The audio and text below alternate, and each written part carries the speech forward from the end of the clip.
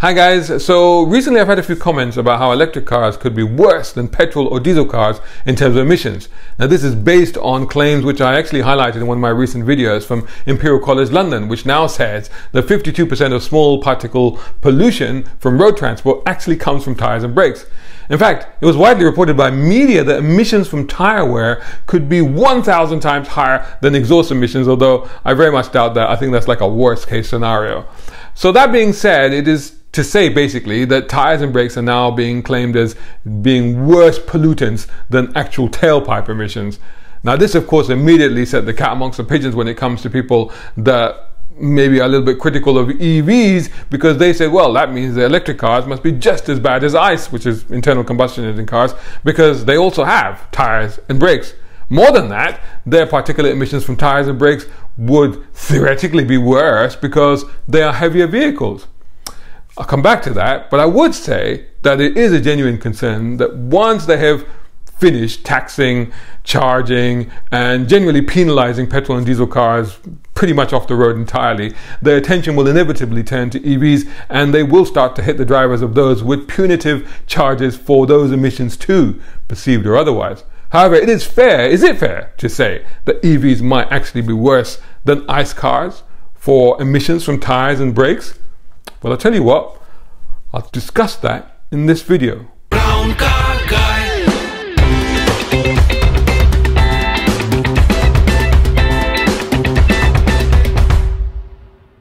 A brown car guy.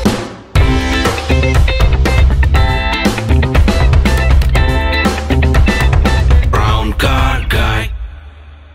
Now to start with, let me just start by saying that this is not about being pro-EV or anti-EV, because I am neither. In fact, I'm just pro-car, all cars, and that includes EVs.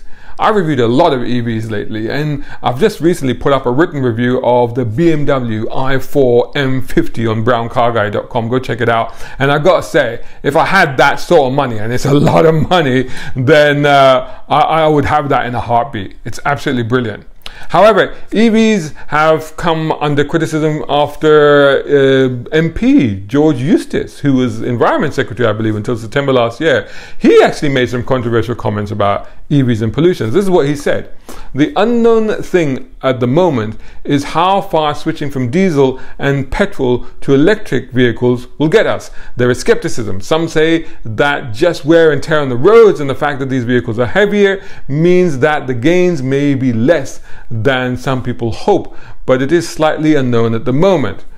Now, to be fair, EVs do tend to be heavier than ICE equivalents, around 50% heavier in fact, or around that much. So it's not entirely an outrageous statement to make, but as is so common with people in those positions of power, he's clearly not fully apprised of the situation. Now let's look at braking first. Braking on EVs, that is, because this is something that I already knew about, and actually I mentioned it in one of my other videos. So we'll cover this first, and then we'll discuss tires, because the situation with tires is actually something that even I've just had to learn a little bit more about for myself. Okay, so now the thing with EVs is that they are a little bit like, actually no, they're actually completely like remote control cars.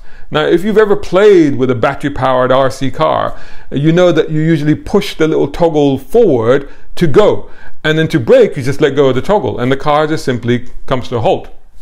It's a similar thing with EVs. The motor itself does the slowing down, and in some cases where you have like one pedal drive mode systems in the cars, the motor, when it stops, it can stop the car. Another reason that EVs will do this is because they have a regen system that harnesses the kinetic energy that comes from that braking and converts it back into electricity, which sends it back to the battery to charge it up. Basically, this is why EVs work so well in traffic in terms of range, because the constant stopping and slowing keeps recharging the battery and extends the range. And it's for this reason, in fact, that actually traditional brakes on an EV barely get used. In fact, the brake pad lifespan on some Nissan Leaf models has been known to reach between 80,000 to 100,000 miles. In fact, one guy whose company specializes in servicing and repairing electric cars told me that the biggest issue they actually have with the brakes on EVs is that they get seized because they haven't been used enough. He tells some of his customers to occasionally go out and make use of the brake pedal to give those discs and pads a bit of a workout. Now, talking of which, there is so little demand on the brakes that Volkswagen, for example, has switched from disc brakes on the rear wheels back to drum brakes. Yep, I bet you haven't heard of those since the 1970s. But there again, there is another reason that particulate emissions from brakes on EVs is actually reduced, and it's to do with the drum brakes. You see, disc and pads are exposed. You can usually see them through the wheels, and they have to be because it helps to dissipate the heat buildup. And of course, you find yourself, like I do, constantly having to clean the brake dust off your alloys. However, the heat buildup is not an issue on EVs because it needs less braking. Hence the drum brakes work, and the drum brakes are enclosed. So any particulate emission that you do get off them, it doesn't get released out into the environment. Therefore, it is safe to conclude that EVs have much less brake particulate emissions compared to ICE vehicles. Brown car guy. Now then, tires. Now there are some claims that tires could produce over 9 grams of particulate matter per mile. Now what exactly is particulate matter? It's tiny invisible bits of rubber. So hang on a minute. A tire, a whole tire, weighs about 10 kilograms on average, right? So if it was losing 9 grams per mile, basically the entire tire would disappear within 1,000 miles. Now clearly that doesn't happen. So that fact, wherever that's from, can't be right. Yes, EVs are heavier. So you would expect the wear on the tires to be significantly greater. That is if they were shod with ordinary tires. And this is something I'd forgotten too. EVs get their own tires. Low rolling resistance tires, low road nose tires, all of these are important aspects of the tires that go into an EV to make the most of the advantages of an EV. Low rolling resistance tires are needed to increase the range as much as possible, and low road nose tires are needed because, well, the cars are already so quiet because there's no engine noise, so the road roar would be really amplified, so you want to keep that as low as possible, so you need that. Plus, the tires that they have for EVs have reinforced sidewalls to compensate for the extra weight. The other thing to remember is that while there is a lot of torque on EVs, which if fully deployed would easily shred those tires, you've got to keep in mind that nearly all of these cars, being modern cars, have advanced traction control systems that will control and modulate how much torque is going through each wheel to keep them operating within the parameters of the grip that's available to that tire. So tire wear is actually on par with regular cars, A, because of the more advanced tires, and B, because of the traction control systems. Hence, it's no worse than regular cars.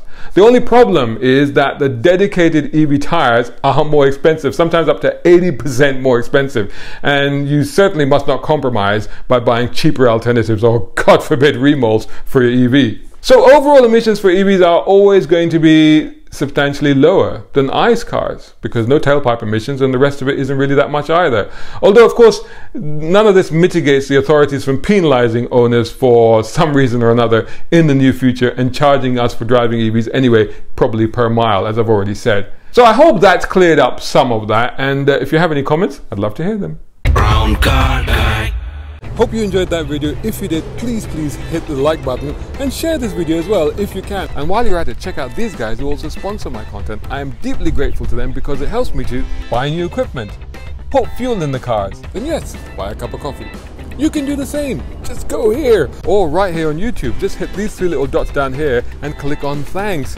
Make sure you're signed in first. My content is free, but this is how you can help me keep it that way. I may even send you a gift. Oh, by the way, watch this next.